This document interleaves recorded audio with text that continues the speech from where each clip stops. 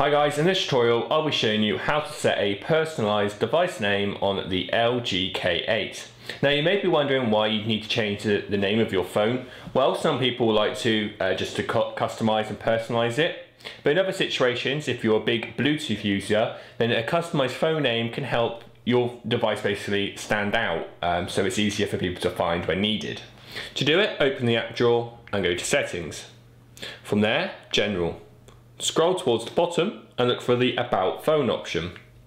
And from there we're looking for phone name at the top. Here you can edit your phone name. So it says here for Bluetooth, Wi-Fi, Direct and more. So we'll just put something really simple for now, just for the purpose of this tutorial.